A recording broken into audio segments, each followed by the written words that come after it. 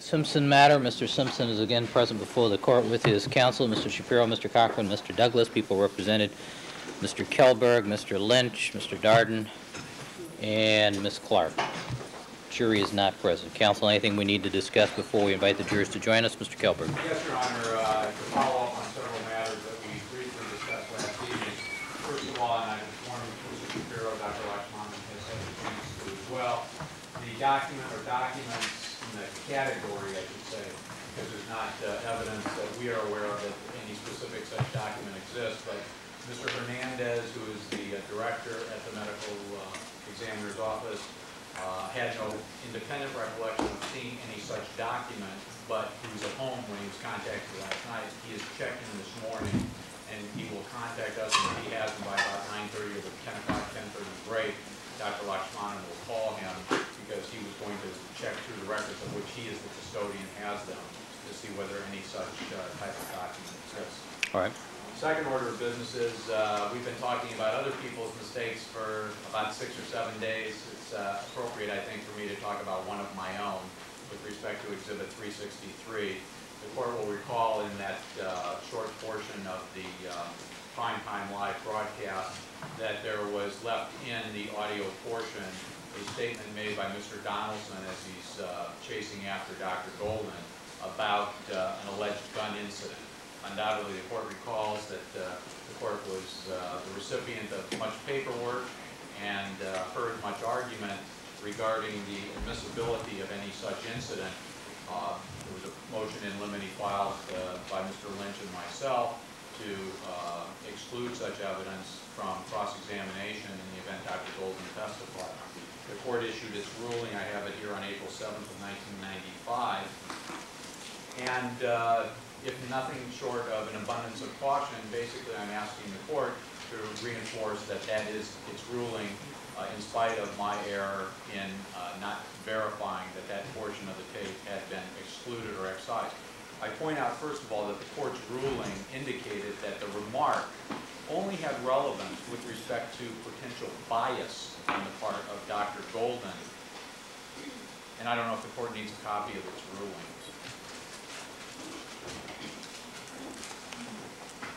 I have a copy of the court ruling.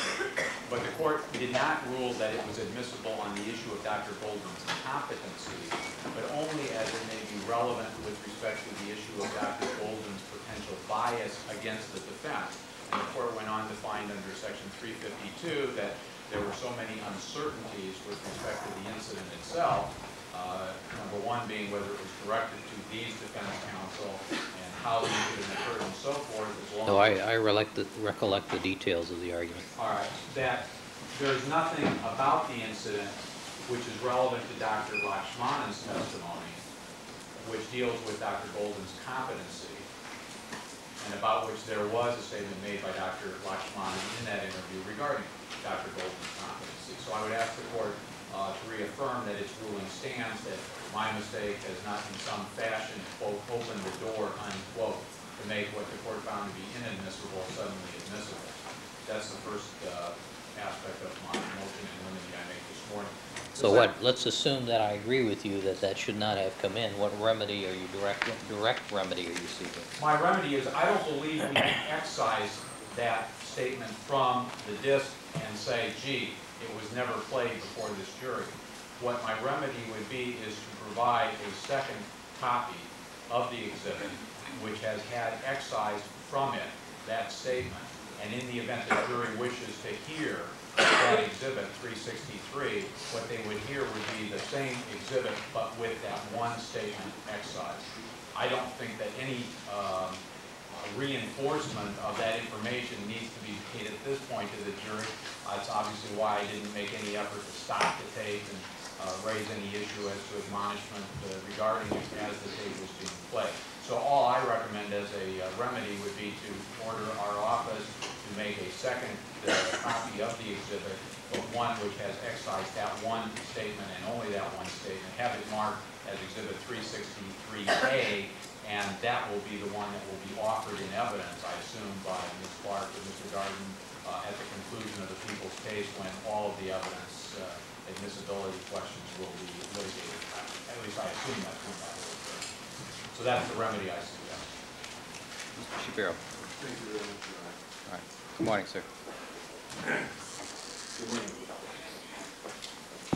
The court will recall that prior to the Sam Donaldson interview being played, the court invited counsel to sidebar.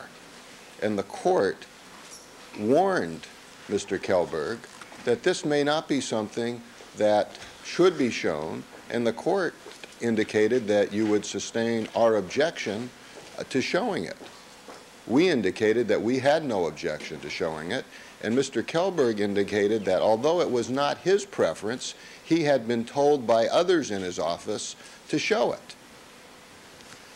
Second, the court rules were violated in that this tape was never previewed before Your Honor and myself before showing it, although I have seen it and I had no reason not to have it shown, because it does exactly what the people have said throughout this trial. It talks about the truth, about really what happened in the coroner's office and what happens when fine reporters investigate problems that for some reason the coroner does not want to investigate themselves. And even when pointed out, they don't want to investigate it. So this is no different than anything else that takes place in a trial.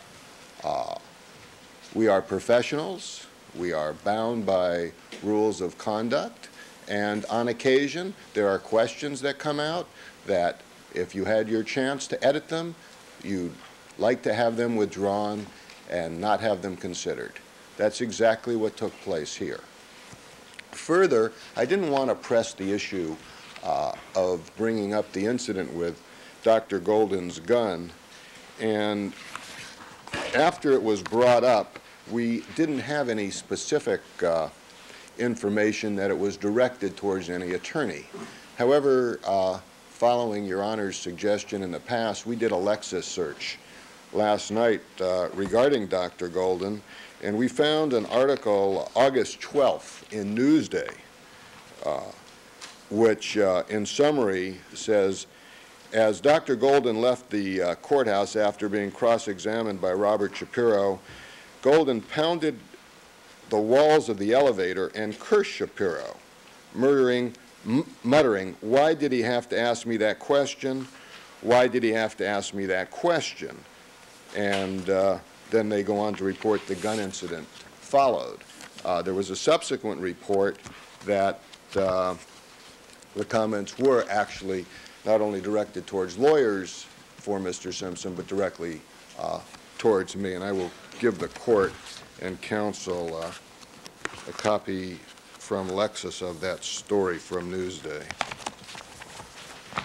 So it is our strong feeling that the people had this piece of tape. They elected to show it. After it was shown, it appeared to me that Ms. Clark directed Mr. Kelberg to the problem that was raised, and that's when it became an issue. And the fact that there is no coordination or lack of coordination should not be held against Mr. Simpson. Here is the story from Newsday. Can I give this to Your Honor? Can we Mrs. Robertson, make a copy for both sides. All right, any other comment on that issue, Mr. Shapiro? No, Your Honor, thank you very much. Mr. I would Kelberg. like to respond, Your Honor. Your Honor, I never take exception to counsel employing hyperbole, and I certainly understand why the federal courts do not allow cameras in courtrooms to cut down on the hyperbole of counsel. But I take great umbrage when counsel misstates the facts. Let me state the facts as to that sidebar conversation. The facts were that the court wondered whether there was going to be an objection made to it. The court never indicated whether the court would sustain an objection or not, because the court was unaware of the contents of that particular episode. The court's comment was, Mr. Kelberg, where are we going with this? I believe the court is absolutely correct in that, and I think the court will acknowledge that I told the court the content of what I expected the program section to show. Mr. Shapiro was asked, in essence, by the court, as I recall, if he had any objection. Mr. Shapiro indicated he had no objection. The court basically said fine, and then we were going to proceed. Now, with respect to some representation that I was given instructions on playing this, let me set the record very clear, Your Honor, if it hasn't been made clear already. When I am in court representing the prosecution with witnesses, nobody tells me what to do from my office. I am our lawyer in court. It is my judgment. It is my theoretical considerations that go into the tactics that I entertain in presenting testimony. And I can guarantee Mr. Shapiro and I can guarantee this court that Ms. Clark had absolutely no input into any decision as to whether this would or would not be played. The decision was mine, mine alone, and I have no regrets whatsoever about doing it, and I have no doubt that the evidence would have been admissible had Mr. Shapiro, as his first area of cross-examination, gone into Dr. Lakshmanan's assessment of Dr. Golden's competency in performing these autopsies. This jury has a right to know that Dr. Lakshmanan made a comment that I believe he rused, having made to Sam Donaldson. And I must say, I believe this jury will see the kind of ambush tactics employed by Mr. Donaldson and find that if that represents sound journalistic practices, then there is a definite problem with the way the Fourth Estate practices its profession. Now, with respect to a conversation with Ms. Clark, let me point out my conversation with Ms. Clark was with respect to the limited amount of time we had left yesterday afternoon. And I indicated to Ms. Clark I had various alternative pieces of evidence which I could play. And because I don't know what her schedule is and whether she can stay till 5:45 or not, I wanted her to know what was available. And she indicated that she would prefer that we play this incident. I said fine, because quite frankly, Your Honor, it's either yesterday afternoon or it's this morning, and to my way of thinking, it makes no difference whatsoever. I have a plan in my mind as to how the evidence will be presented, and as long as I present that evidence, to me, it makes no difference at all. So to accommodate Ms. Clark's request, and in full agreement with her request, I played the tape at the time I did. I find it most interesting that in Mr. Shapiro, instead of posturing for the camera, would have focused on the argument I made to this court a moment ago, that he might have tried to respond to the issue. Is this relevant to any issue regarding Dr. Lakshmanan? And the answer, I believe, has to be taken as a tacit acknowledgement by him that it's not, because the court found it was relevant, if at all, to bias. Now, Mr. Shapiro is relying upon a newspaper article, which of course is hearsay, reporting an alleged incident with Dr. Golden in the elevator. I'm not relitigating that aspect. All right. As far as... The only issue is, what do we do with 363? So why don't you confine your comment to that, Counsel? With 363, my suggestion is, as I indicated, Mr. Shapiro has offered no alternative suggestion. I merely indicated a belief that the portion should be excised to conform with the court's ruling, marked as 363A, and that would be admitted. But on the other hand, I'll tell you right now, Judge, the alternative remedy, keep it as is. They want to hear it, let them hear it. They send a question out, hey, do we have any evidence about some gun incident? The answer is going to be a big N-O. And you are not to infer or speculate about any such evidence. Either way, it's fine with me. I don't care. But I came down here because I made a mistake. I wanted it brought to the attention of the court. I wanted the court to handle it in an appropriate manner, and that is the purpose behind that. So either alternative is fine with me, Judge. All right. Thank you, Counsel. There is a second aspect to the motion, not as to the tape itself, but as to the two incidents, the Gay Phillips incident. Mr. Shapiro has indicated at the sidebar also last night that he believes evidence of the legal significance of Dr. Golden's mistakes are fuel for fodder, or fodder for the cross-examination of Dr. Lakshmanan. As the court will recall, I asked Dr. Lakshmanan whether or not there was any medical significance to Dr. Golden's mistakes dealing with entrance exit wounds and dealing with the range of fire in the two cases. Dr. Lakshmanan indicated that they were significant mistakes, and he testified in his opinion why they were. The question is, what is the legal ramification that flows from each of those? The legal ramification is irrelevant to the issue of the medical significance, because the whole thrust of this evidence goes to the significance or lack of significance of any mistakes Dr. Golden has made in the course of the autopsies he's performed. So let's assume that to be true, though. Isn't it fair game for the defense to then argue that point during closing argument? Well, that given these medical mistakes, obviously they're going to have a legal consequence if they're believed by the trier of fact, and if they are in fact false or not true. It may well be a legitimate argument to suggest that many things can flow from medical mistakes of significance, and I would not find it inappropriate to argue in the abstract, keeping in mind there would be no evidence, because I'm indicating to the court my belief that such evidence is inadmissible, as irrelevant, 352, calling for speculation outside the expertise of this witness, and a number of other grounds. Mr. Kelberg, I'm not inclined to entertain much more of this argument at this point. It's premature. You haven't finished your presentation. I don't have an indication that the defense is going to offer that. All right. I just want to alert the court then, because I would ask for a ruling in the event Mr. Shapiro intends to go into that area on cross-examination of Dr. Lakshmanan. All right. And I have nothing further than Your Honor. All right. Thank you. All right, the prosecution is ordered to prepare an alternative Exhibit 363. It will be designated 363A. It is to include the entirety of what was played yesterday with the exception of the comment regarding the gun incident. Court still finds that subject to 352. All right, let's have the jurors.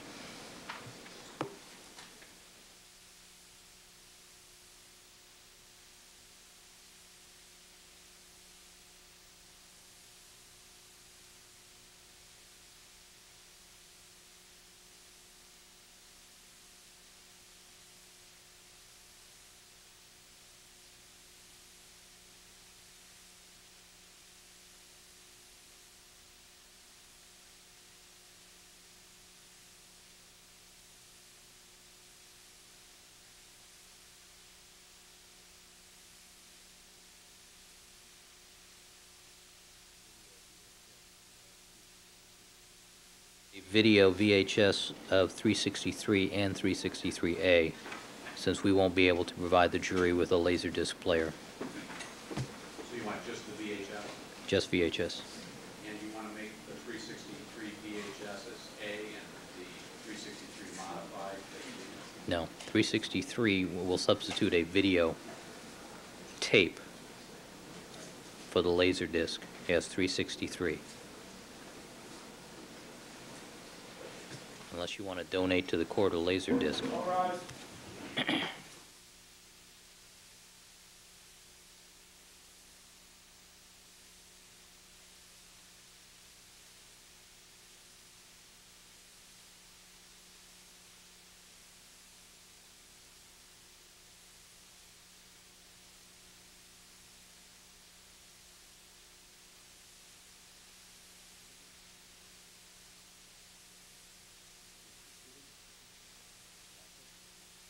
Gentlemen, please be seated. Doctor. All right, let the record reflect that we've been rejoined by all the members of our jury panel. Good morning, ladies and gentlemen. Dr. Lakshmanan is on the witness stand again. And Mr. Kelberg, is that some of your material there? All right, good morning again, Doctor. Sir, you were reminded you are still under oath. And Mr. Kelberg, you may conclude your direct examination. I have every expectation of doing so, Your Honor. Thank you. Your Honor, I have a series of documents. I marked them by pen, but for the record, may I mark them? Yes. These deal with chain of custody documents.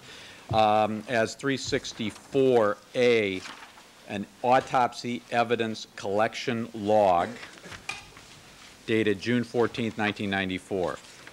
As 364B, an evidence log for the Goldman Ron autopsy. As 364C, an evidence log for the Simpson Nicole autopsy.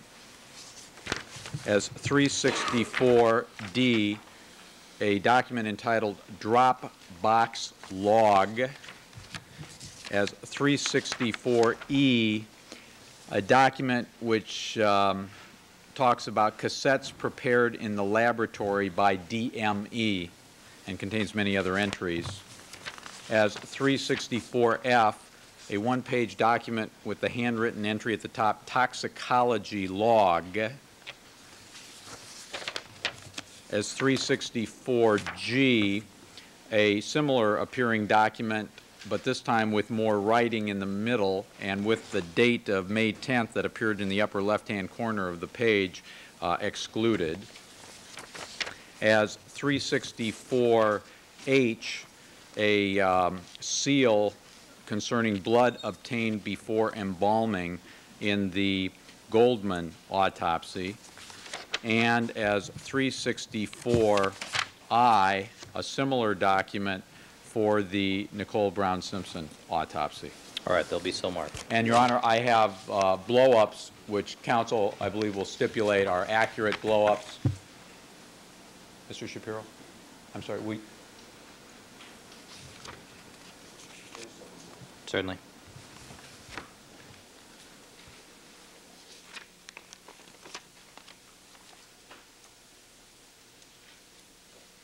Mr. Shapiro? Yes, Your Honor.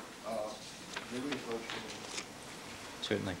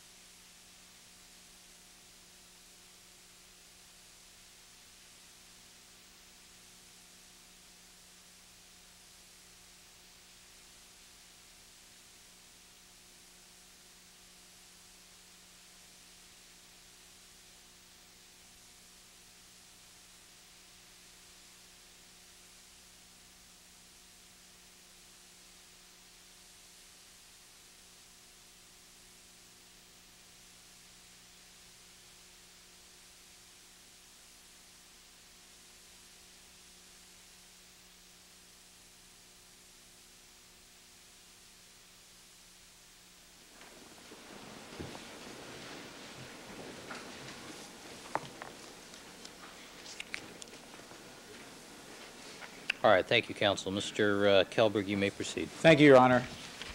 And Mr. Fairlow is going to be helping me out with the Elmo. But first, Doctor, let me show you these documents that I've just marked as exhibits 364A through I.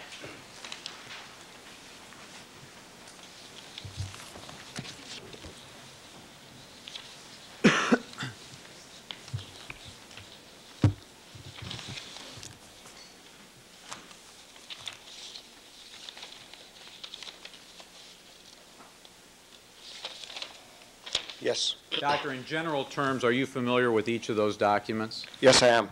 In general terms, please describe what each of those documents is. 364A is the autopsy evidence collection log. This is the log to reflect the which specimens were collected during autopsy, and that is reflected on the current cases being discussed. And then this log is, when the specimens are received in the toxicology lab, it is marked off by the person receiving the specimens in the lab, saying they received the specimen, they put their initials, and then they keep a copy, and a copy is sent back to the autopsy area. Doctor, is that document a true and correct copy of the particular autopsy evidence log from the 2 cases of Ronald Goldman and Nicole Brown Simpson? Yes. Are the entries which are made on that document entries made by employees of the coroner's office acting in their official duties as such employees? Yes. Are the entries which they make entries which are made at or near the time of the events which are recorded in that document? Yes. Perhaps instead of going forward to the next one, could Mr. Fairtlow put that document up on the Elmo and let me show you the blow-up? And I'm not sure we got a stipulation yet on the record. Mr. Shapiro, will you stipulate that we have blow-ups that correspond identically except for size to the documents which have been marked as 364 A through I? Thank you, counsel.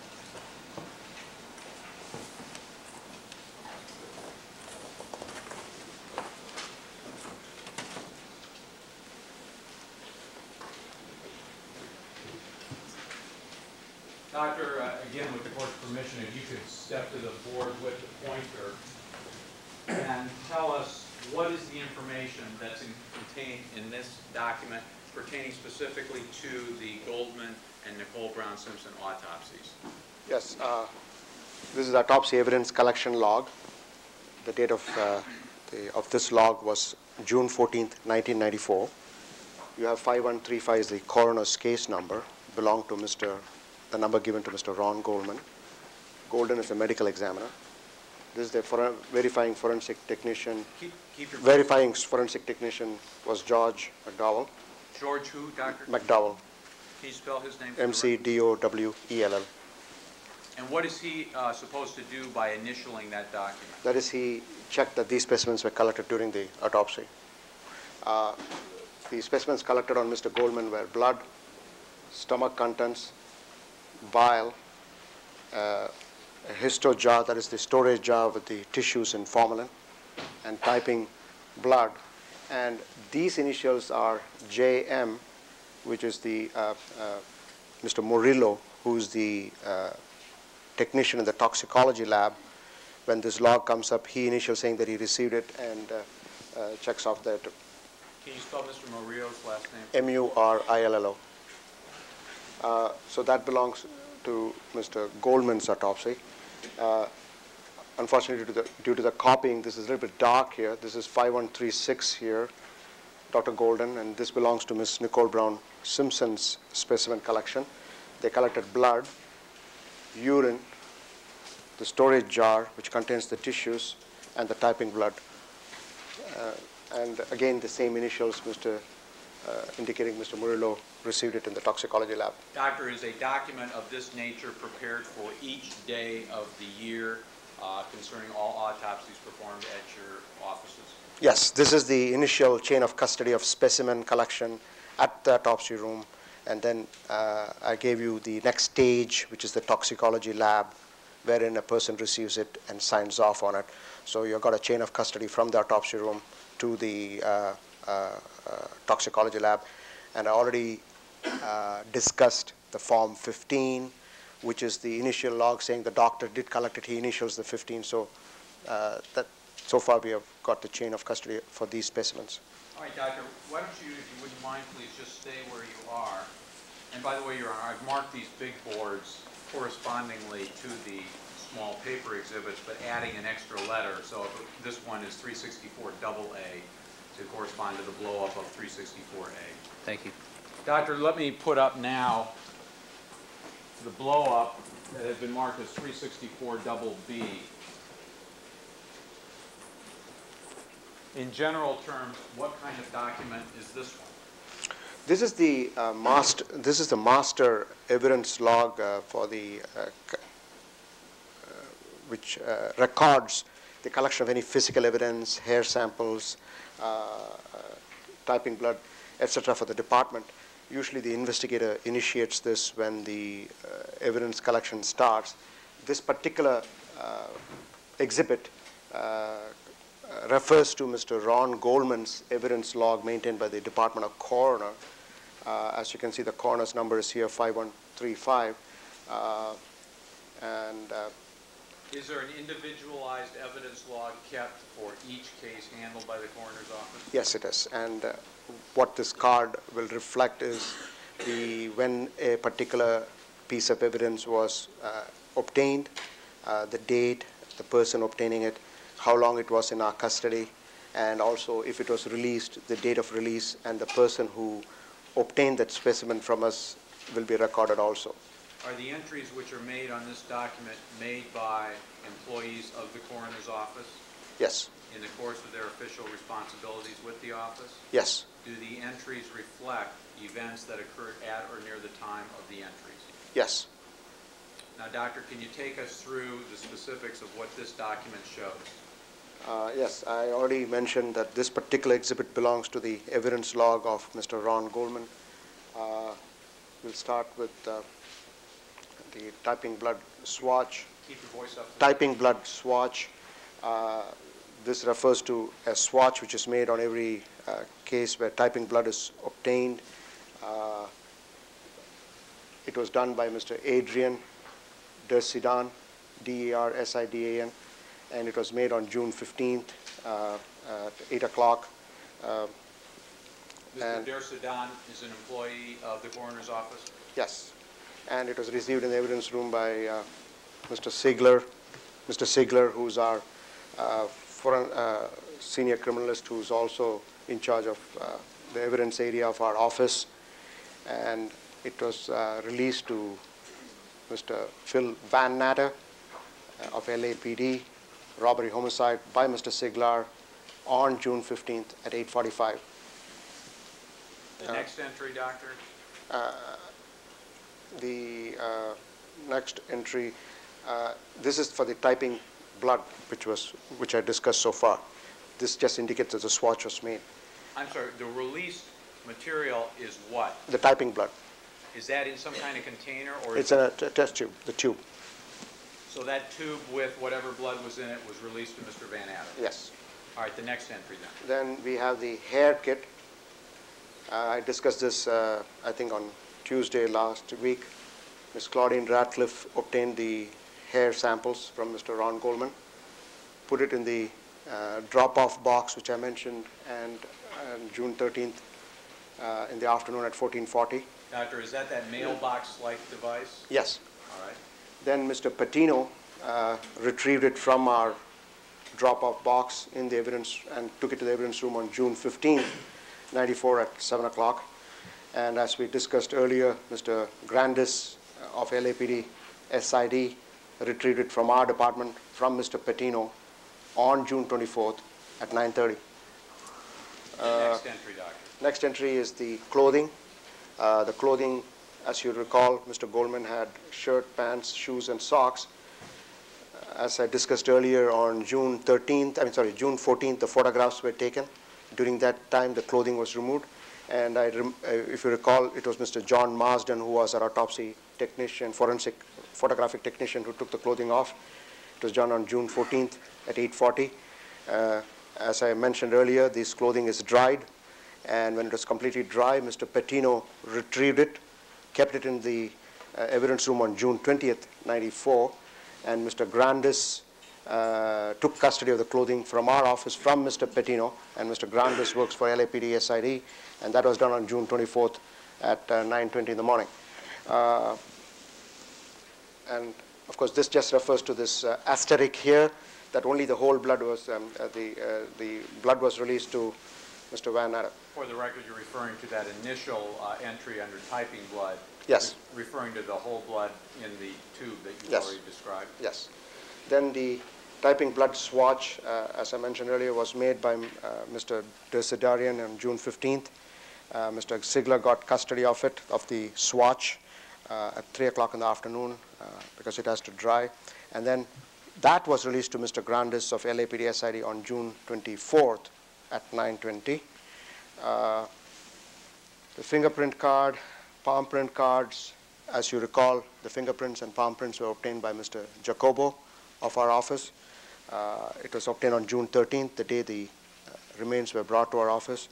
Mr. Patino received those cards on June 15th in the evidence area, and it was released to one Mr. Dubé of LIPD LAPD by Mr. Patino on June 16th, 1994 at 8:45.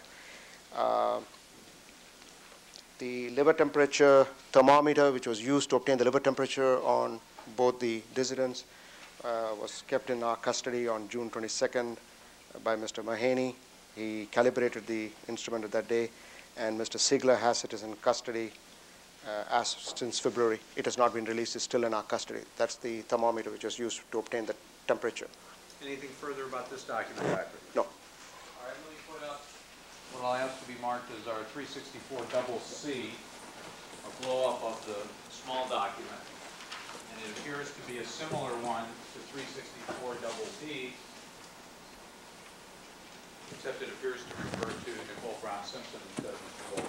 Would you take us, first of all, let me ask you, in general terms, is this the same kind of document as the previous exhibit 364 double B? Yes. And would your answers be the same with respect to the manner in which this document is created and retained by the coroner's office? Yes. The investigator starts the document, and then it's kept in the evidence room of the coroner's office. And the entries, again, are all made by employees of the coroner's office in their duties as employees? Yes. At or near the time of the events recorded? Yes.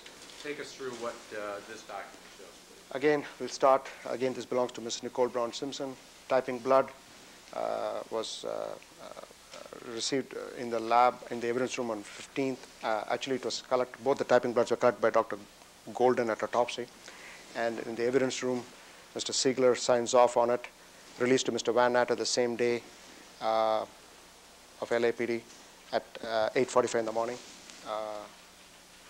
The fingernail kit was processed by Mr. Ratcliffe on June 13th at 13:40 hours, received in the evidence room by Mr. Patino from the drop box on June 15th, released to Mr. Grandis June 24th at 9:30. Mr. Grandis of LAPD.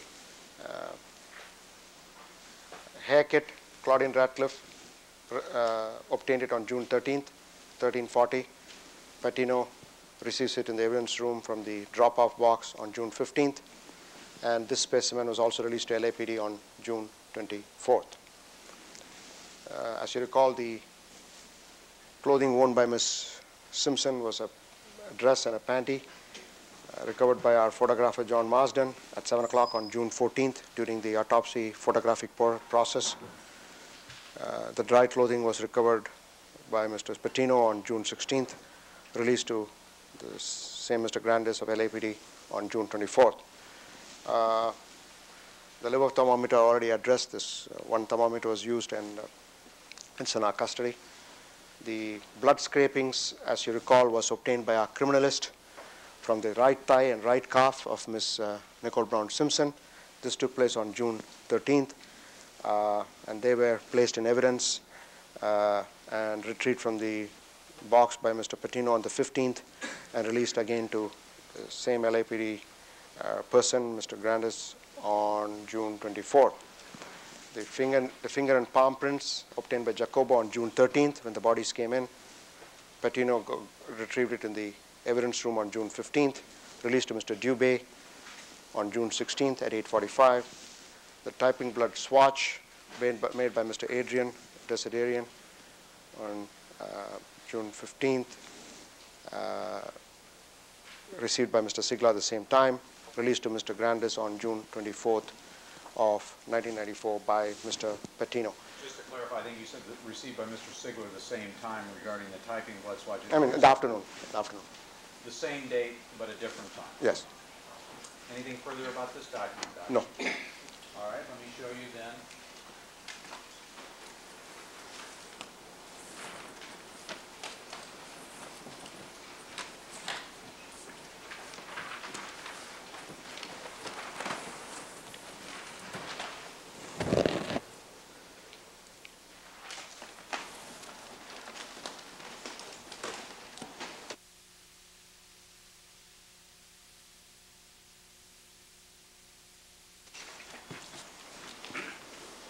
Let me take this one down, give it to Mr. Lynch, and put up what I'd ask to be marked as 364 double D, blow up. Mr. Fairlow, is that going to affect the Elmo? Is that too high? Move forward a little bit. I'm sorry, move it forward? No, move forward or lower it a little.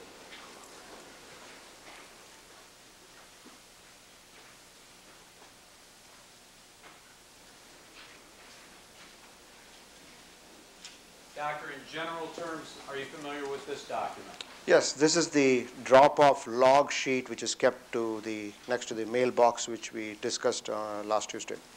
The purpose of this document in general terms? Is to record who dropped off what evidence in the drop-off log, the drop-off box, and to record it.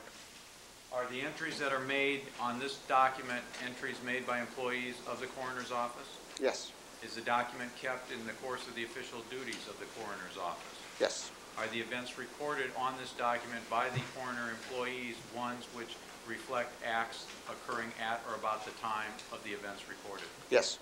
Take us through this document as it pertains to these two autopsies.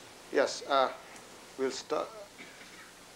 5135 belongs to Mr. Ron Goldman, and this refers to Ms. Ratcliffe dropping off the hair kit, which was collected on Mr. Ron Goldman, and you can see her initials here.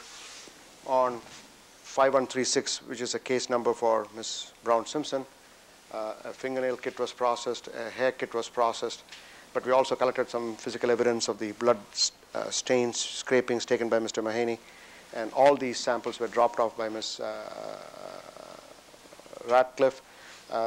She also indicated that she had placed the evidence log card because they start the evidence log sheet, so that was also made available. Doctor, before you go further, I just want to be sure. Is that a reference to, for example, I don't know if I've got the one for Goldman or the one for Brown Simpson, but is that the document you're referring to? Yes. See, Ms. Ratcliffe starts off the document, and that's what is recorded there. All right, that was the log as to Mr. Goldman.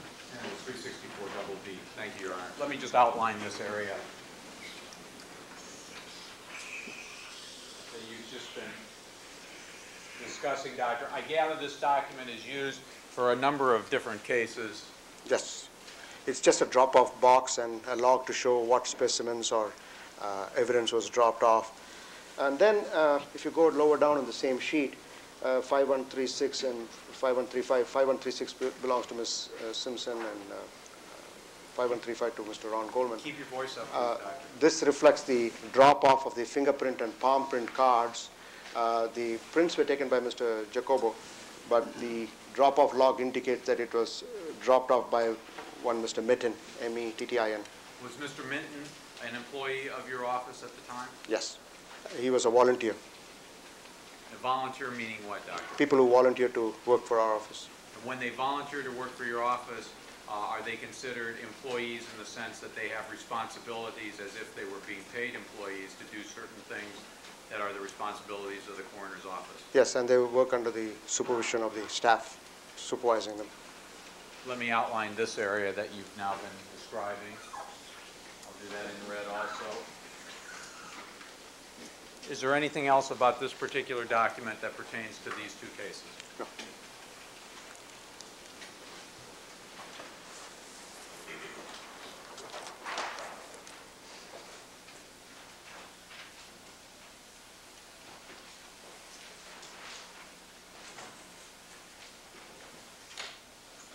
I have another board that I'd ask for the record to be marked 364 double E.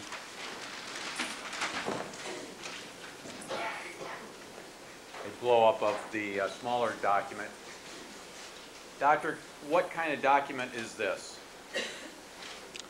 This reflects the histopathology evidence log, wherein the tissue jar, which is generated at the autopsy, containing the specimens from the autopsies, they are received in the histopathology area, which is a separate section of the laboratory division, and a chain of custody is maintained for the histopathology specimens, and basically you have a reflection of how many jars there were, whether any microscopic sections were submitted, the date they were submitted, any duplicates were made, etc. If you keep your voice up, please, Doctor. The whole jar was received on Mr. Goldman, the number is here, the coroner's case number, on June 14th. The name of the DME is here. One jar was received on Goldman and Ms. Simpson each. And on Ms. Simpson, a microscopic section was cut. Doctor, what is that category that's described at the top? Cassettes prepared in the laboratory by DME. What does that category refer to? That refers to when you take a microscopic section, you take a piece of tissue and put it in what's called a cassette, which is then submitted, and that is taken to a processing laboratory where it goes through a process wherein the tissue is made into what's called a paraffin block, wherein a histopathology technician can take sections of that tissue, thin sections, so that tissue can be studied under the microscope. And this process is what is done in the histopathology laboratory, and a cassette is, this particular column refers to if microscopic sections were done, and on Ms. Brown Simpson, but not on Mr. Goldman at that time. One section of the brain was submitted on July 1st. I discussed it briefly during my testimony. And then the slides were available on July 12th and returned August 2nd back to the lab. And this refers to the same slide which came to me. Doctor, please keep your voice up. I'm wondering about this date. This says 2194, should be 95 in February this year. I think when we wanted to make duplicates for the defense to send it to the in February this year to Albany, we made some duplicate slides of the brain slide, and that's reflected on the 28th here. 2 slides were made. And originally I sent the original slide to Albany, and it came back. And when I got the duplicates, I mailed it to Dr. Barton. So that's what is reflected here. And this log is not, this is a copy of a log which is not really up to date, because in May of this year we cut additional sections at the request of the defense on both the cases. A total of 16 cassettes were cut, 9 on Ms. Brown Simpson, if I recall, and 7 on Mr. Goldman.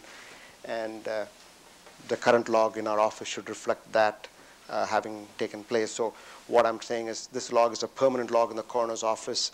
Any additions or entries which are made at a later date, few years later, will be maintained in the same log sheet, so that there's a chain of custody of what sections were taken at what time, as long as we have custody of the specimens. Doctor, have you examined all of the slides that have been prepared in this case, including the most recent series of slides? Yes, I have. And that was part of your preparation before testifying? Yes. Anything else about this document, Doctor? No. Let me just outline, again in red, the areas that refer to the 2 cases before the court and jury. Anything else, Doctor? You want to add something? Yes. In Ms. Nicole Brown Simpson. Sustained. Phrase the question. Doctor, have we not covered some aspect of the chart to this point? Yes. What aspect have we not covered? Well, an entry which has not yet been made in this particular copy of the log. When Ms. Nicole Brown Simpson's jar was originally examined by the defense pathologist and myself on June 22nd, the spine specimen and the laryngeal specimen with the same jar. Keep your voice up. Were in the same jar, but now we have made an additional jar to keep the specimen because we did some additional examinations. As you recall, during my testimony on Ms. Simpson, we had evaluation by our criminalist on the laryngeal specimen and spine specimen, and as you recall, we also did x-rays on the spine specimen. So when we retrieved it, we put it in a separate jar. So we have 2 jars on Ms. Simpson and 1 on Mr. Goldman. I just wanted to reflect that also, and that will complete this chart.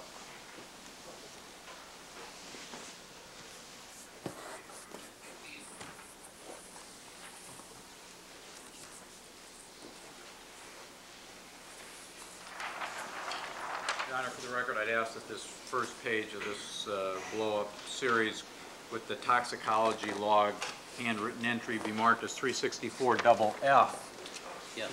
to correspond with the paper document. Mr. Fairtlow, is that going to interfere? Doctor, in general terms, can you tell us what this document is? This is the internal toxicology specimen log. As you recall, you saw the autopsy specimen log sheet wherein the log comes up, the toxicology technician signs off that he received the specimen, but that log sheet goes back to the autopsy area. He just keeps a copy. So a new log is maintained in the toxicology lab, and this is the internal toxicology log with reference to the specimens on each coroner's case, and this particular document refers to the,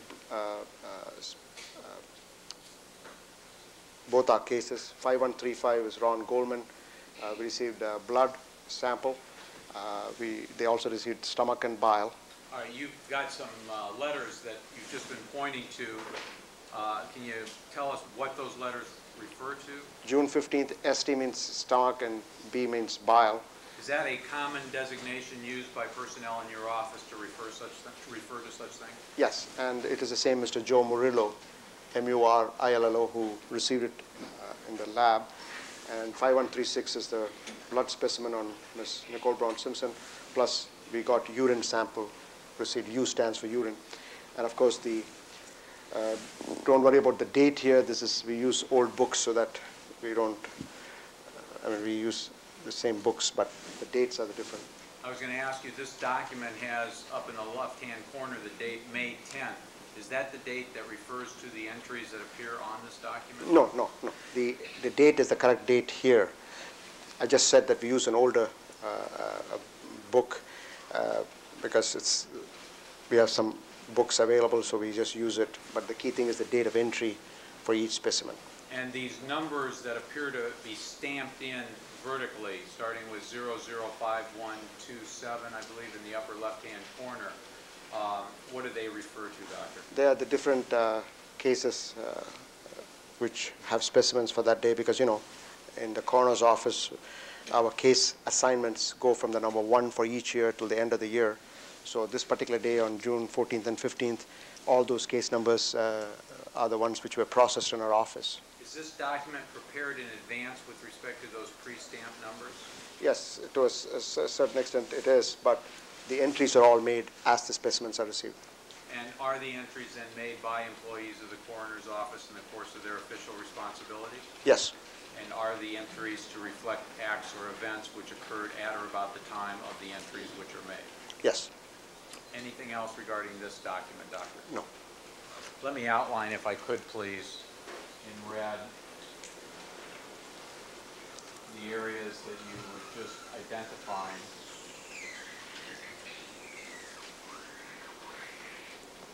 Is that an accurate circling of the area you've just been describing, Doctor? Yes. Let me flip on this chart.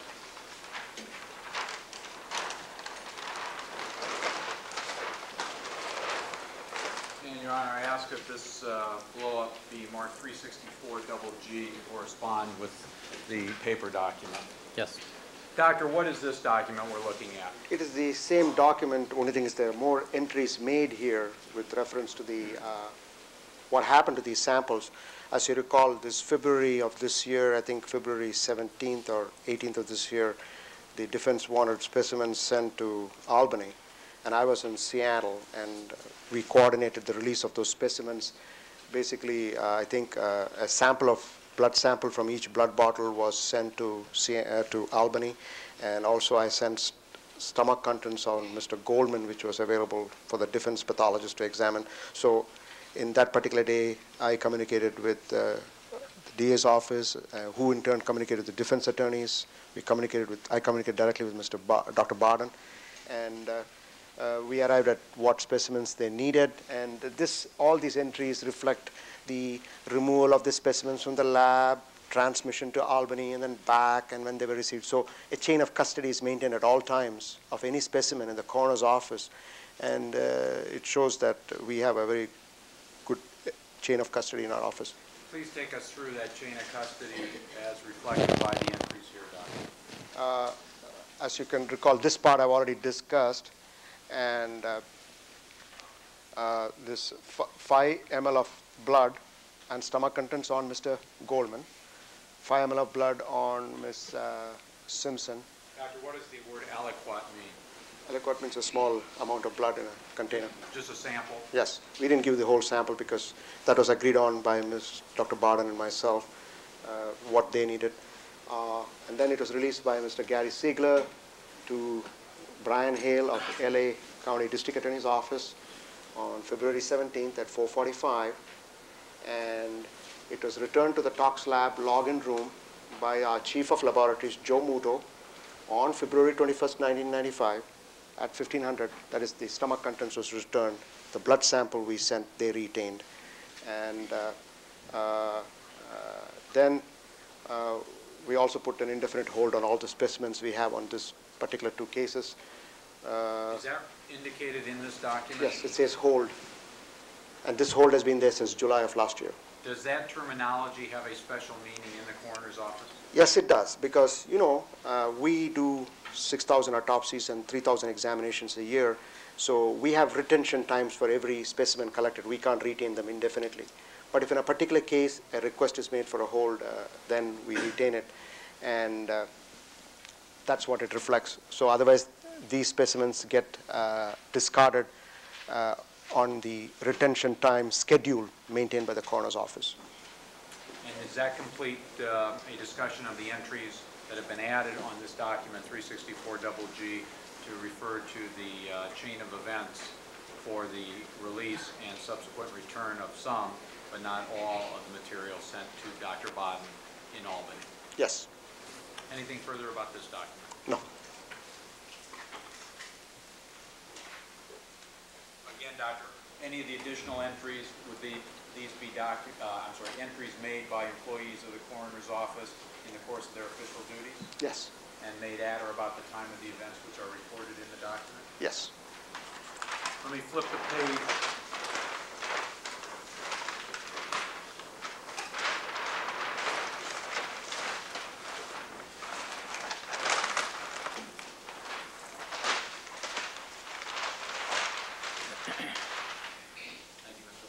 Try to flip the page.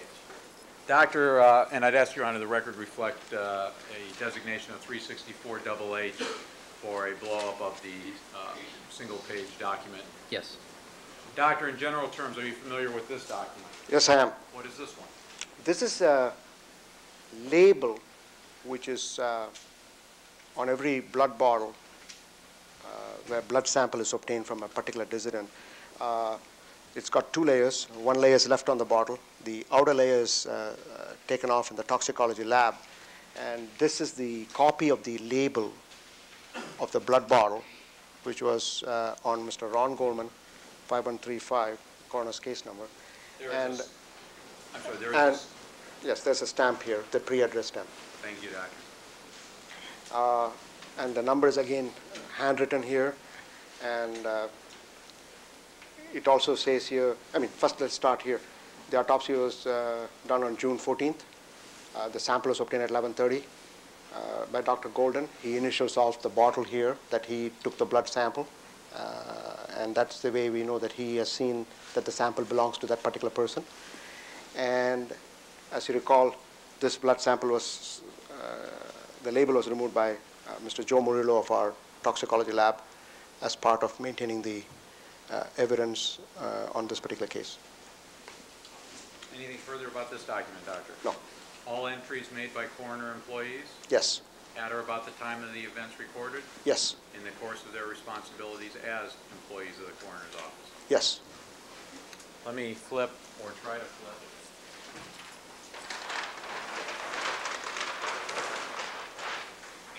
To a document, Your Honor, it has to bear the designation 364II. Yes. And again, just a blow-up of the smaller single-page document. Doctor, this appears to be a similar kind of form to the one you were just talking about. Is that an accurate assessment? Yes. What is the difference, if any, between this form and the one we were just looking at, double H? This belongs to Ms. Nicole Brown Simpson, 5136. This is a pre-stamped imprint card information. Handwritten case number again here. Blood sample was obtained by Dr. Golden, June 14th, 9:30 in the morning. Mr. Murillo received the blood sample on June 15th, and Dr. Golden has initialed it's upside down, but IG here, June 14th. So that authenticates that he took the blood sample of this particular person on that particular day. Doctor, again, all entries made by employees of the coroner's office in the course of their official responsibilities? Yes. And to reflect acts or events that occurred at or about the time of the entries? Yes. Anything further about this document? No.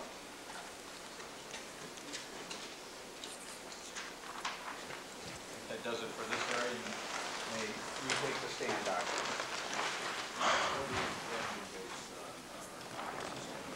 All right, it's noted, overruled. Under, yep, under 1280 of the Evidence Code. Thank you, counsel.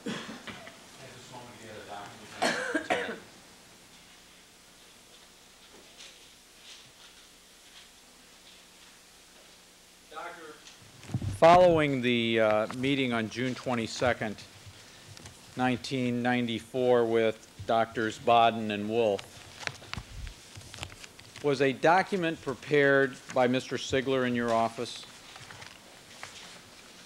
Yes. What was the purpose of that particular document?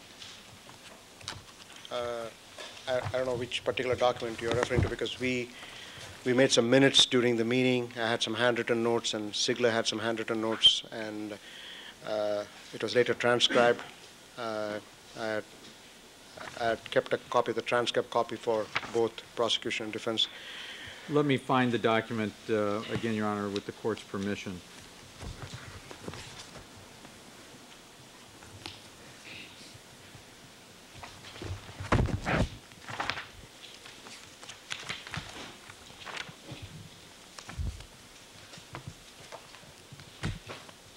Your Honor, I have what appears to be a 3-page document along with a 1-page handwritten Form 42.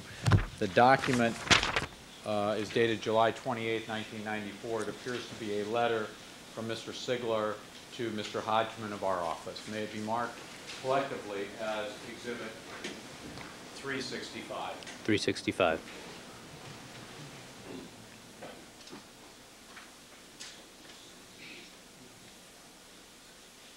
Doctor, let me show you this series of documents. I'll take the other exhibits away. Are you familiar with this letter and the 1-page Form 42 notes? Yes. In general, Doctor, what is this letter, this July 28th letter from Mr. Sigler to Mr. Hodgman? This is a letter sent by Mr. Sigler to Mr. Hodgman based on his request regarding our weekly meeting of the DMEs on June 23rd. This letter was sent out when I was not in, I had not seen the letter before it was sent out, but I have a copy of it because I was on vacation at that time. It reflects to information which was discussed in a DME meeting which we had in our office on June 23rd of '94. Do you want me to go into the contents of the letter, or? Yes, in general first, and then we'll put it up on the Elmo so the ladies and gentlemen of the jury will have an opportunity to read it. They discuss the different issues pertaining to the two cases which are being discussed in trial, and you're going to put it up in the Elmo so we can discuss each item as we go through, as you put it up on the Elmo. But what happened was, after the DME meeting on June 26th, they also discussed it in a meeting of the forensic technicians, and these are internal department meetings. But I think somehow the information went to the press, and then we were asked about this information, and that's how the district attorney's office wanted to have input on this information, and that's how this letter came about. Doctor, would it be accurate as a summary that the information pertains to possible mistakes or errors in the coroner's office that relate to these two cases? Yes. And that the, Sustained. Rephrase the question. all right, why don't I just put it up on the Elmo? All right. This will be People's 365. It is, Your Honor. All right. And let me start with page 1.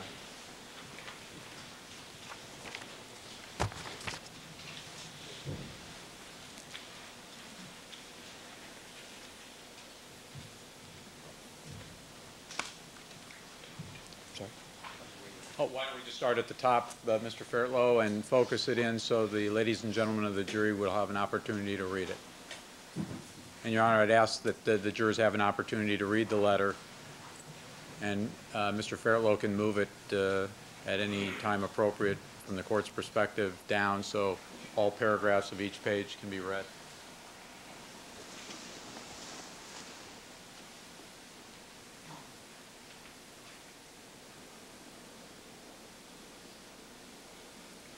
All right, 984, can you read that? Thank you.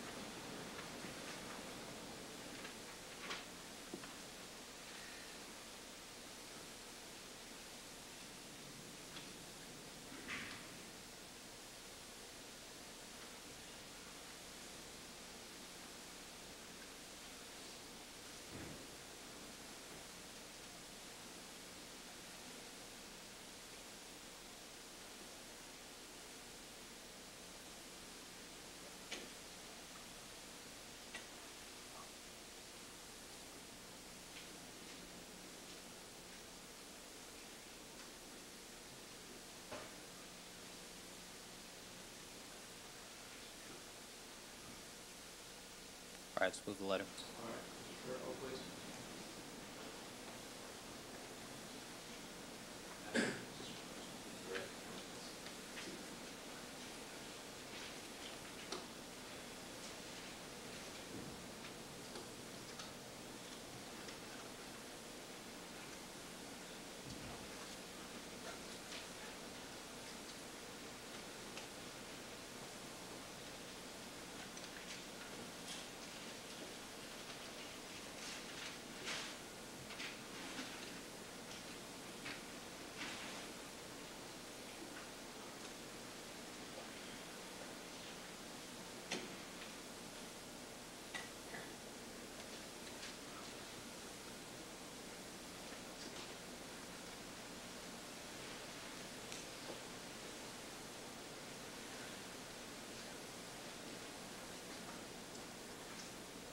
All right. Inquire before I move to page 2, then, Your Honor. Yes. Doctor, this summary listing on this page 6 items, starting with item number 1, what does that refer to? As you recall, on Tuesday, last week, I showed you where the homicide cases are normally stored. That is in that crypt area where there were different levels where the gurneys could be placed. I also showed you on Tuesday a separate area in the coroner's office, the third autopsy room with closed, where there are locked doors available. Basically, this refers to that placing certain types of cases where there's a lot of interest to place them in a more secure area in a locked crypt. That's what he's trying to refer to here. Was there any security for the bodies of these 2 decedents? All bodies are in full security because they are in the coroner's office in the cold crypt area, and nobody can enter it unless you're a coroner's employee. And what is meant here is little more security, locking the bodies in a secure area. That's what that means. It doesn't mean that the bodies are not secure. Every body in the coroner's office is secure in the cold crypt area, which I already showed all of you on Tuesday last week. If you want, you can show the photographs again. We can explain this a little better. I think we can recall that particular location. I'd rather try and get through this list of items if we could, Doctor. Item number 2, what does that refer to? Preventing uninvolved employees from observing dissidents should have occurred. Again, this is a personal opinion expressed, I think. You have to keep your voice up. It's a personal opinion expressed. Basically, in the coroner's office, we have visitors, volunteers. We have sometimes people coming to watch autopsies, especially medical students and other pathology staff. And what is meant by this is if you keep the residence secure, only the person who's responsible for the particular case will be able to visualize to view the, not visualize, view the remains, because they are the only persons who need to be involved with the particular case. This is what is meant by this sentence. Doctor, were any personnel not directly involved in the autopsies in that location of number 6, that table number 6, where you testified the autopsies were performed during the course of those 2 autopsies? My recollection is the detectives were there. As I told you, I went there twice briefly. I was not there all the time. The detectives were there, and Dr. Golden was there. And of course, you see, we have 6 autopsy stations there. And autopsies are going on in every station. So you have pathologists there, our forensic technicians. And if some of them are homicides, you're going to have the detectives of those divisions there. If it's an in-custody death, you're going to have DA personnel there. Depends on the situation. I can't tell you who were there in that autopsy room. But all persons, to my knowledge, who should be there are the persons who are working on a particular case or have to be there for some reason. And the other personnel who could be in the corridors would be the cleaning personnel, if at all there were any there that day. I don't know. How about item number 3? We've already talked about the fact that the stomach contents of Nicole Brown Simpson were not saved, and you've testified as to the reason why you asked Dr. Golden to save the stomach contents of Mr. Goldman. Beyond what you've already testified to, is there anything else that concerns item number 3? Nothing. It's a factual statement. We didn't save Nicole's stomach contents. Is item number 4 something you've also testified about when we were looking at the Form 15 on the autopsy forms for Mr. Goldman? Yes, that is just that he collected the bile. Everything is recorded properly, but only thing is on the bottle, the urine box was marked and not bile. Item number 5, I believe we had testimony when we were doing the photographs of the coroner's office. We also looked at photographs of various kits, including the fingernail kits kit for Nicole Brown Simpson. Is there anything beyond what you've already testified to that concerns item number 5? No. What about item number 6? Item number 6 is refers to when the clothing is dried, the correct procedure is to place each item of clothing in a separate brown paper to wrap them separately. On June 22nd, when Dr. Barden was there to see the evidence specimens, we found that Nicole Brown Simpson's panty and dress had been wrapped in the same envelope, and that's what this refers to. And what, if any, significance from a forensic pathologist standpoint is there regarding having the panties and the dress wrapped together? Well, it's the same person's clothing, and as you recall the scene photographs, the dress was overlying the panty when, if at all, if there was any blood staining there, it was already in contact. It's not a correct procedure, so that is a mistake. But as far as the significance in this particular case, I don't think it has much significance because the clothing was put together only after it was dry, and it's happened, and it's recorded. Motion is strike, non-responsive, calls for speculation. Last portion. I'm sorry, the last portion? Last portion of the answer was non-responsive. Can I have a moment to look at that? Yes. The jury is to disregard the last comment regarding the significance of this. Proceed. That was non-responsive to the question. Doctor, have you evaluated, as part of your preparation before testifying, the significance, if any, of putting those 2 pieces of clothing together? Yes. What is the significance, if any, for having done that? Objection calls for speculation. Also goes beyond the expertise of this witness. Overruled. You may answer the question, Doctor. All I said already, they were placed together and the clothing was already dry. What I'm trying to say is this: I don't see anything new would have occurred even if they had been placed together, that any new evidence would have been transferred from each other because they belong to the same person. That's what I meant. Anything else about item 6? No. Could we have Mr. Fairwell then put the first portion of page 2 of this exhibit on 365? Oh, I think Mr. Fairwell would be benefited by having page 2.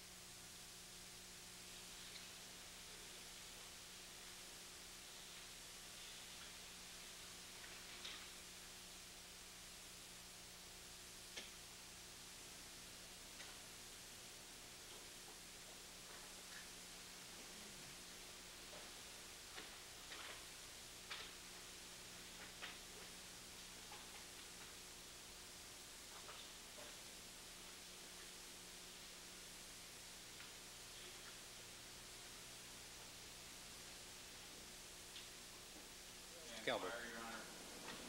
Doctor, item 7, what does that refer to? Well, it's self-explanatory. Apparently, a reporter was in our lunchroom without our knowledge, and that's an indication for the security for the building, and that again states a fact which apparently happened. Doctor, where is the lunchroom? First of all, is your building a building of more than one floor? We have 2 buildings.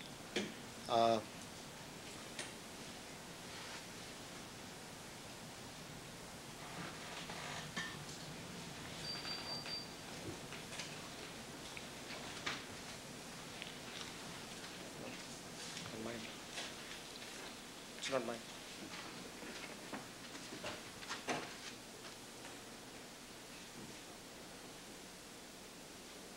Thank you, Mr. Harris. Thank you. Doctor, you were describing the physical layout of the coroner's office. We have 2 buildings in the coroner's office. We have the 1102 building and the 1104 building. The 1104 building is the medical building, the lab building, and the autopsy area. It's got 4 floors, a basement, a service floor, a first floor, and a second floor. Doctor, where is the lunchroom referred to in item 7 located in the 1104 medical facility? We have lunchroom in 2 of the floors, in the first floor and the second floor, and this refers to the first floor lunchroom. Doctor, on what floor are the autopsies performed? The service floor. In order to get to the service floor, how is one able to do that? It's a security floor. You need a key to get to the service floor, or one of the coroner's employees has to personally take you down there. You cannot go to the service floor without a key. And are keys handed out to persons other than employees of the coroner's office? No. Do all employees of the coroner's office have keys which allow access to the service floor? Only those employees who need access to the service floor. And they would include whom? The doctors, the technicians, the lab personnel, the investigators.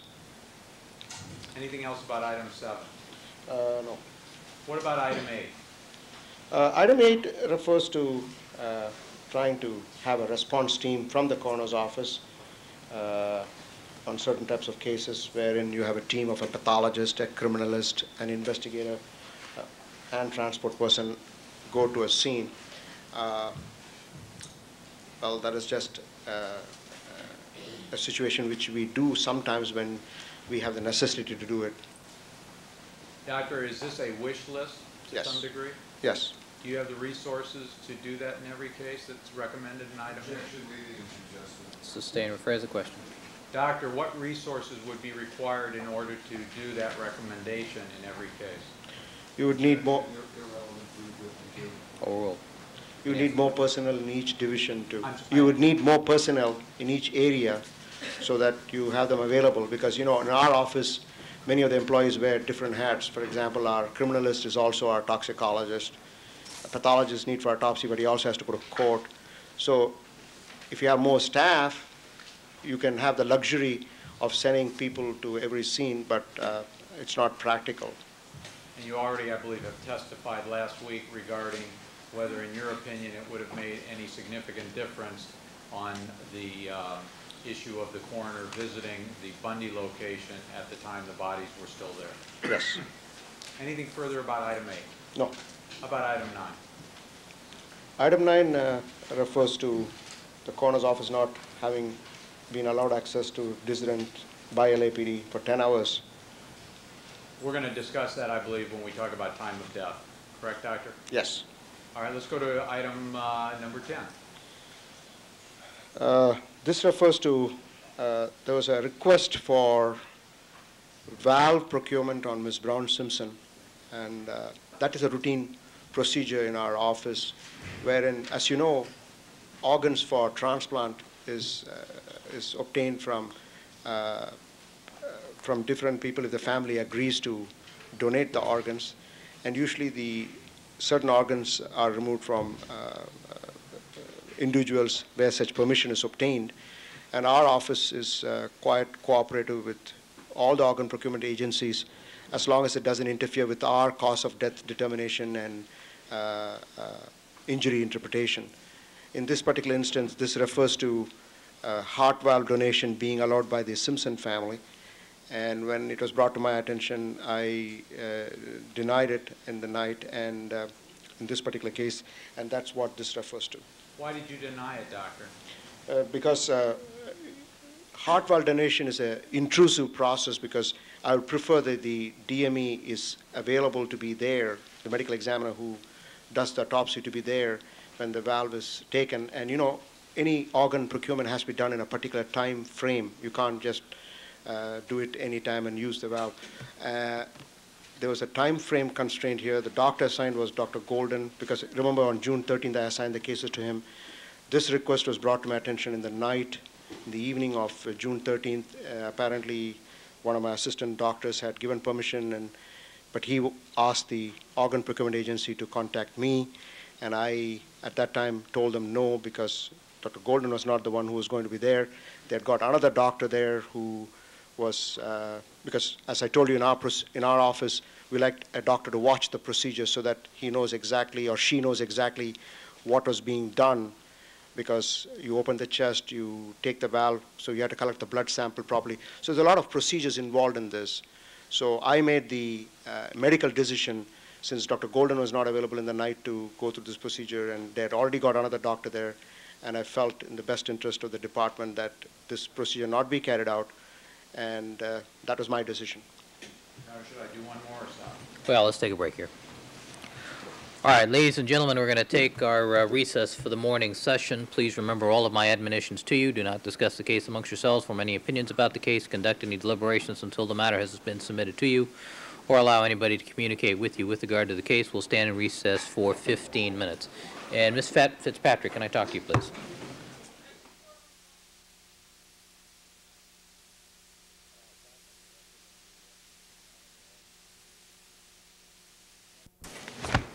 All right, back on the record in the Simpson matter. All counsel and the defendant are again present, meaning Mr. Shapiro and Mr. Kelberg for these purposes. Mr. Kelberg, you had something? Very briefly, I've informed Mr. Shapiro that Mr. Hernandez from the coroner's office called.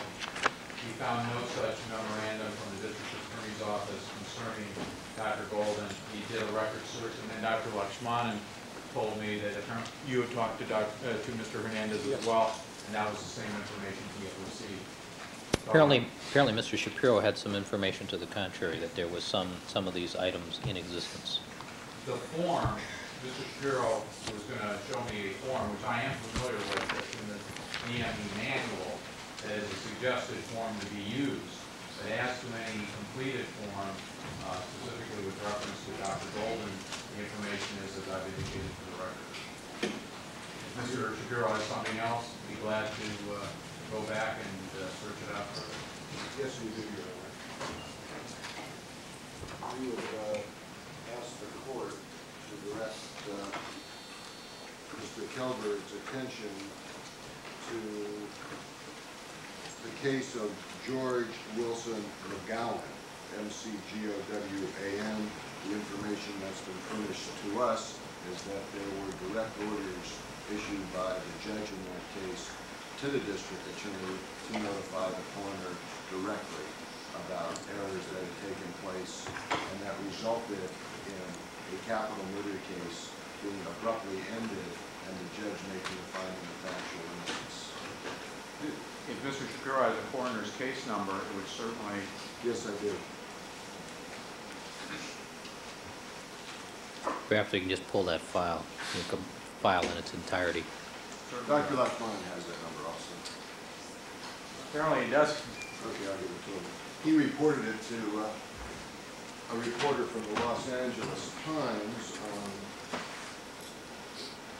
Well, we need the coroner case number so we get the file. We are inundated with a massive documents. So the court was there with me for a moment.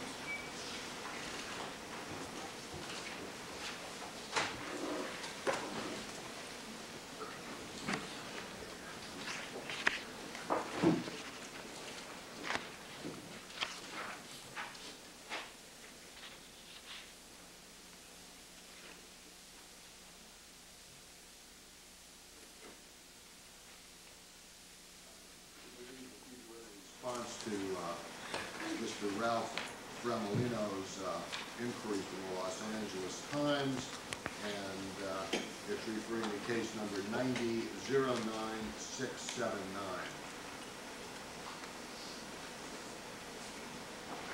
And does the court wish Dr. Lakshmanan to call Mr. Hernandez at this moment? Yes. I'd like that to be available to the court, hopefully before the noon hour, so counsel can have the opportunity to review the file. Because I suspect it may be fodder for cross-examination. Dr.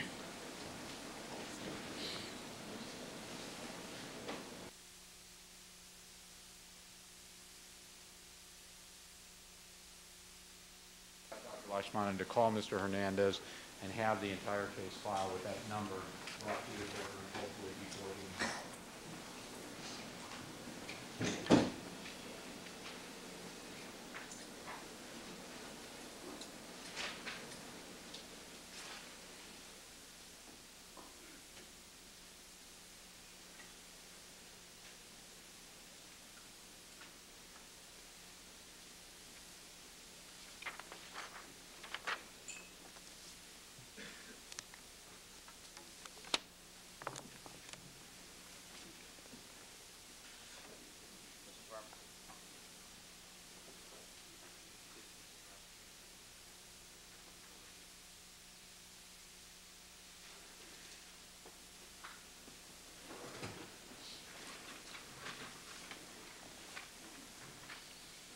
All right, Mr. Kelberg, do you have all the other exhibits handy that you need to proceed with? No, I do, Your Honor. All right. I can't think of anything I can do without the witness. Well, is there another member of your staff who can make this phone call on his behalf? If Dr. Lakshmanan can give Mr. Lynch the phone number. All right. Mr. Lynch can Please. Since prosecution has another hour and 8 minutes. Well, Your Honor, I hope the court will understand the need to perhaps have a short period of the afternoon devoted to the completion of the time of death material, since that appears to have been made a major issue. And I think the jury should have the benefit of as much information on it as scientifically is available for their consideration. Well, we spent a lot of time on relative minutia. Unfortunately, Your Honor, from my perspective, the minutia was raised long ago, and it's only at this point that we have an opportunity to show everything Well, I just want to express to you my concern about undue consumption of time. I understand. I have one short area other than the one that we are discussing right now before I get into time with that. All right, Deputy Magner, let's have the jurors, please. Yes, please.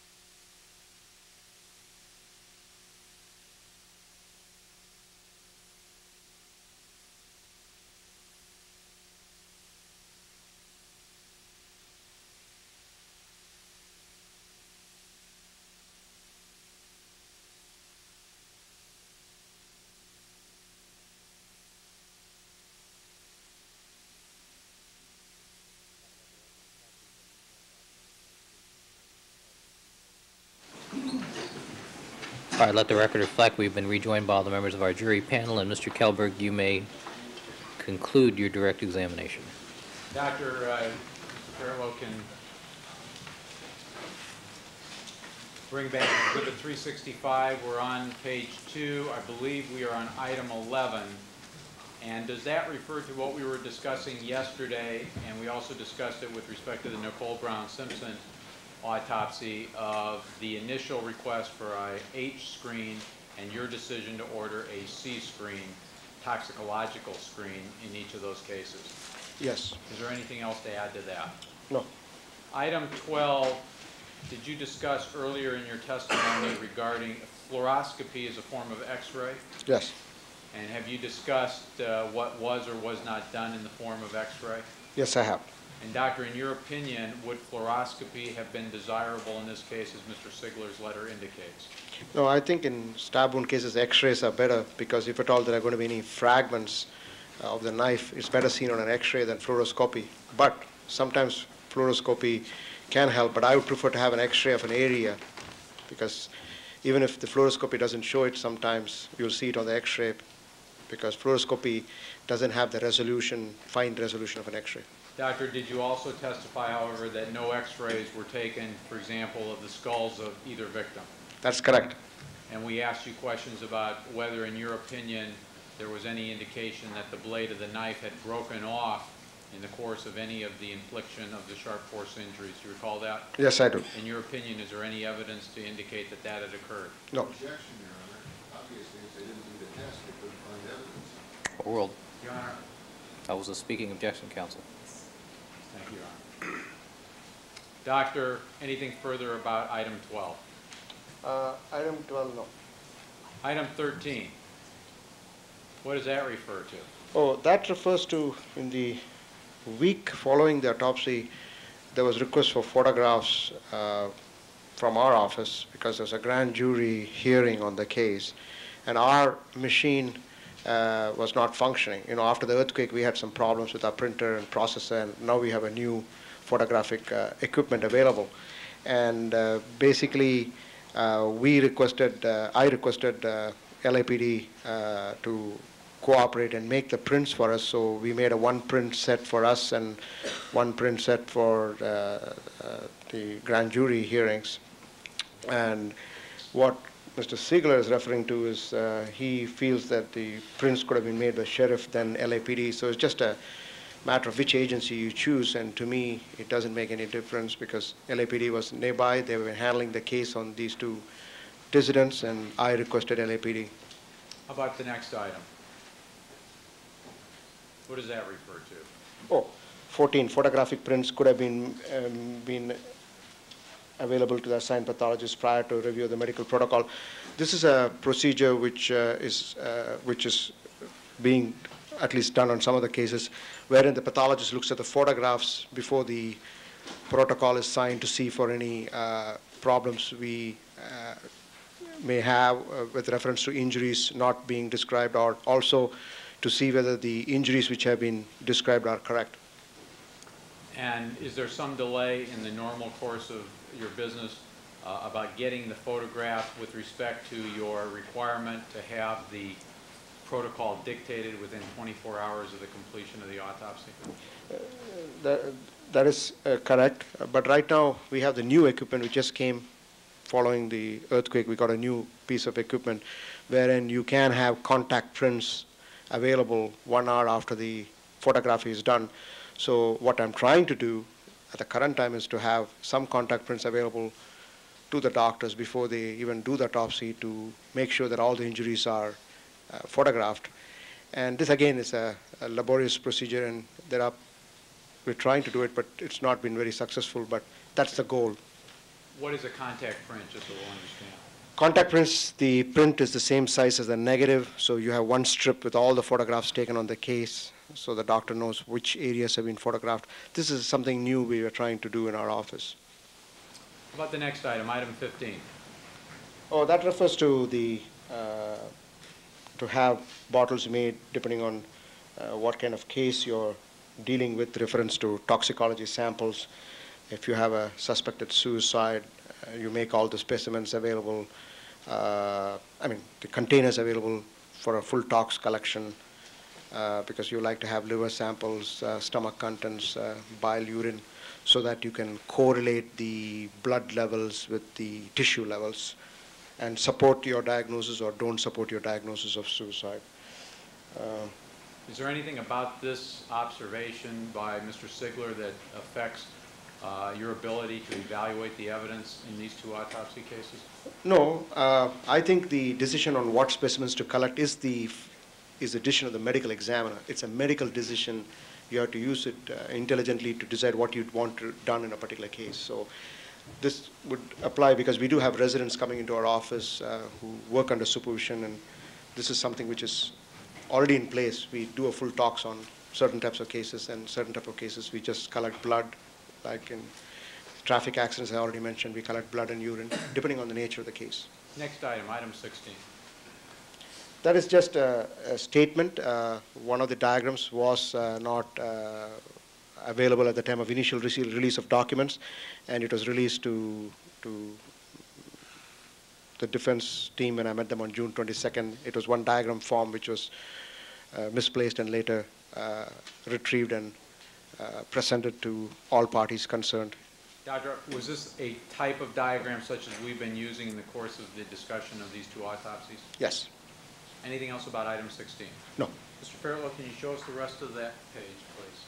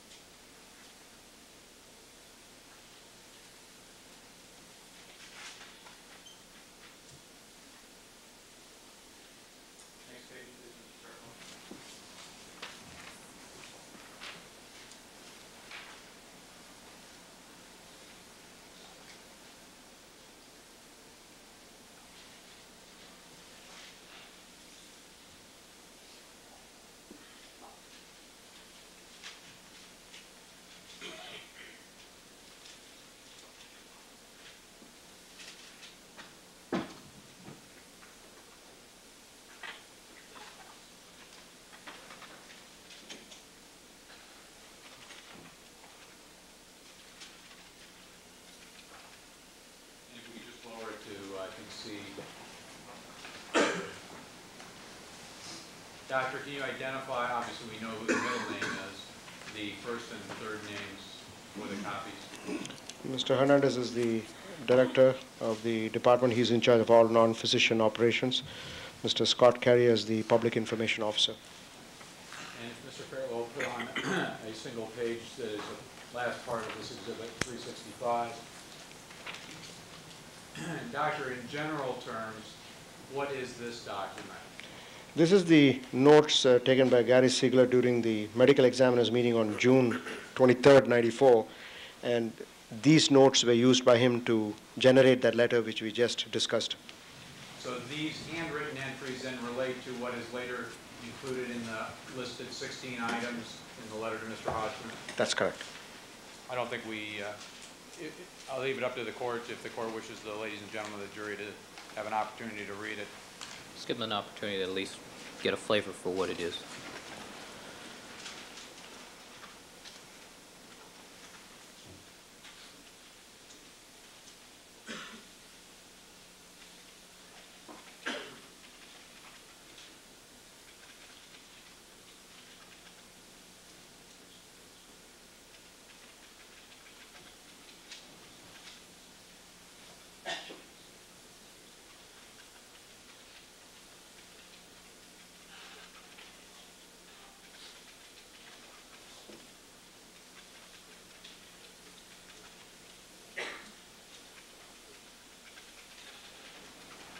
Mr. Kelberg.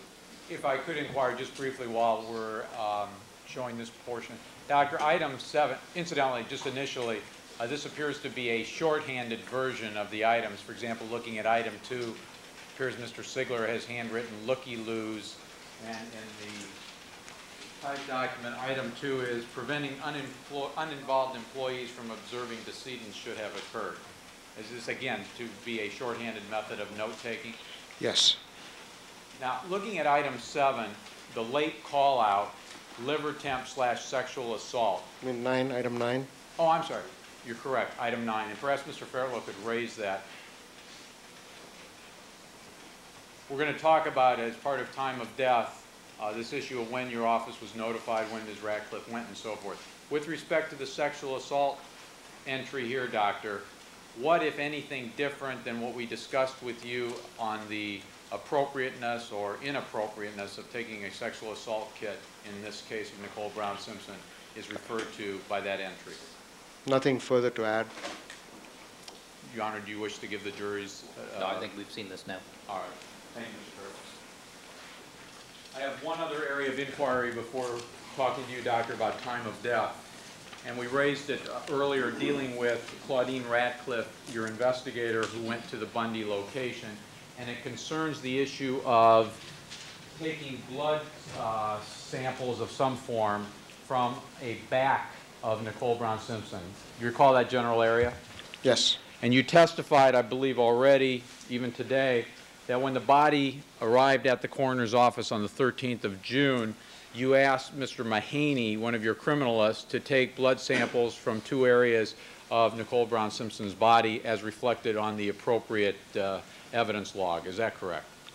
He took blood samples from 2 areas. And that's reflected in the appropriate evidence log, correct? Yes. Now I want to talk to you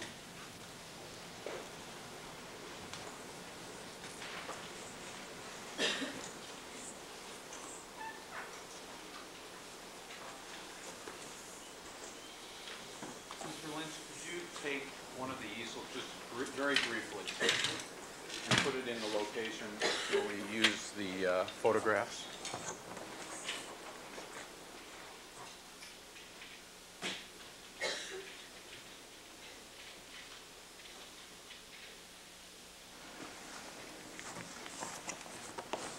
And Doctor, again, with the court's permission, would you step down?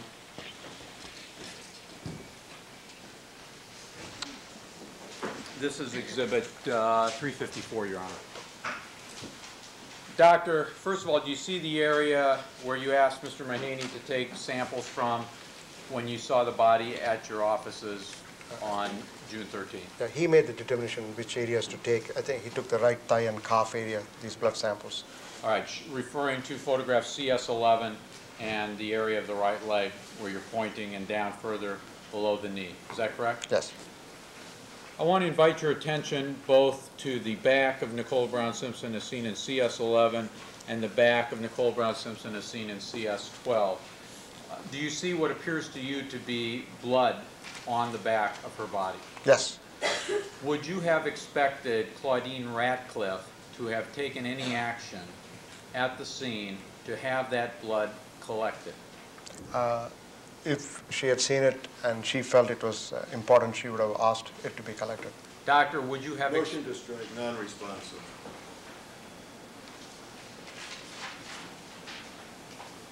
Overruled. Doctor, would you have considered it significant in any way such that you would have expected her to have had action taken to obtain those samples? If it had been seen, I think it should have been taken. Why? Because you don't have any injury in that area, and you have blood drops there, and this could be blood drops falling off a weapon, which could reflect the blood of the dissident, could be the blood of the, if in this case we have a second victim, it could have also reflected if the perpetrator had some injury, which can happen sometimes, and the perpetrator's blood. So it could be, it's good to collect and see whose blood it is. Does the failure, and there was no effort made by Ms. Ratcliffe to have that collected as far as you understand, is that correct? It was not collected as per all the evidence logs we showed. Doctor, is the failure to have that collected a matter which causes you to be unable to determine the issues you have been talking about for the last week or so?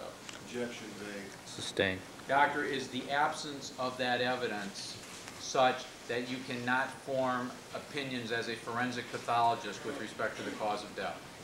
It's nothing to do with the cause of death. Is there anything about the absence of that evidence which prevents you as a forensic pathologist from determining whether a single-edged knife caused each and every one of the sharp force injuries you identified in the course of your review? This evidence has no bearing on that conclusion.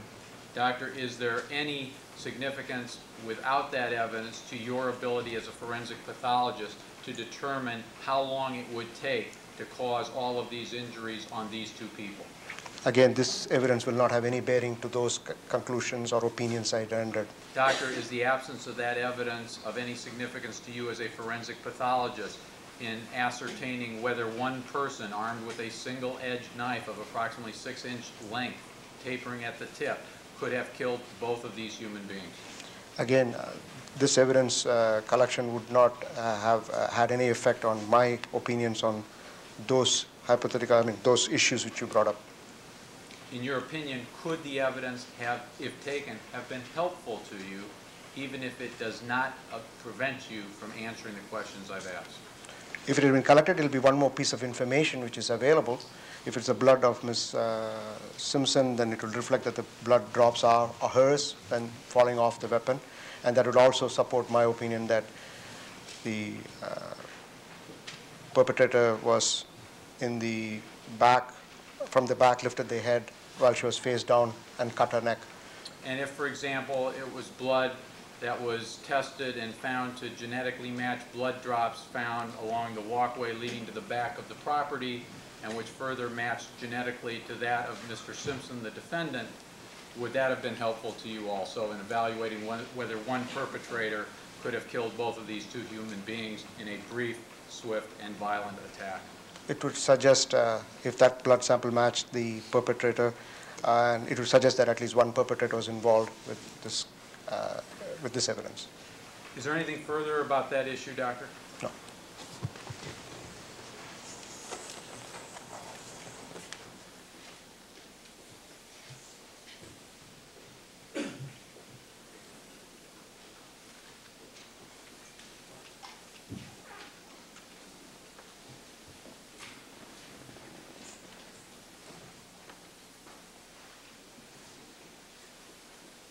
Brief follow-up to that, Doctor.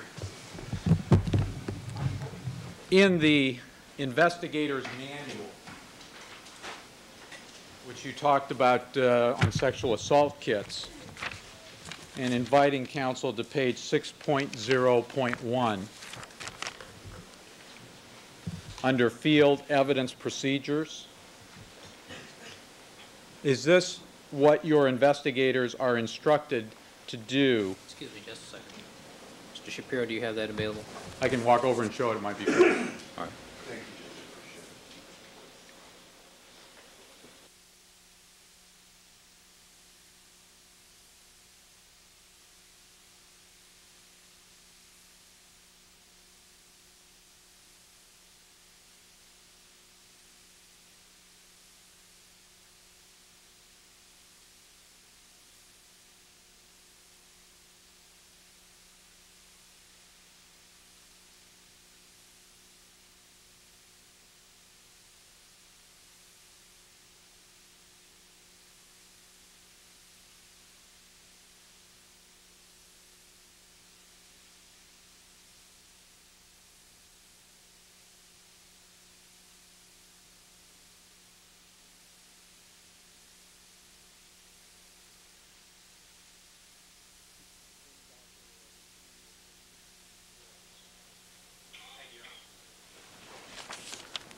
Again, Doctor, referring to page 6.0.1, is this part of what your investigators, such as Ms. Radcliffe, are instructed to do at scenes like the Bundy location?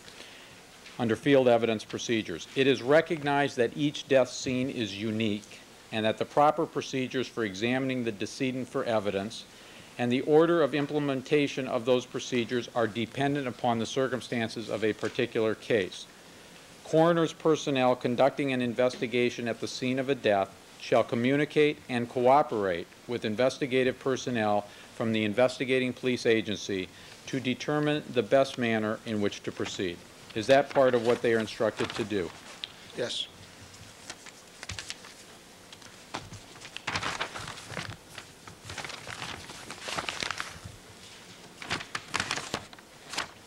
And one other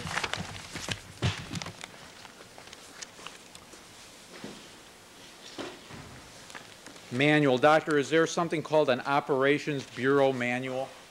Yes, that is the manual which is used by the investigations division of our office, their procedures.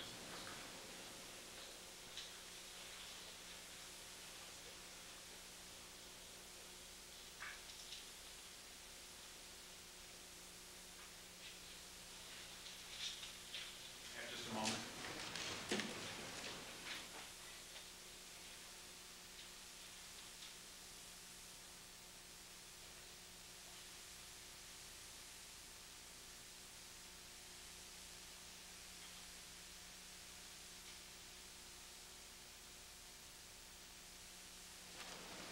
Thank you, Your Honor. And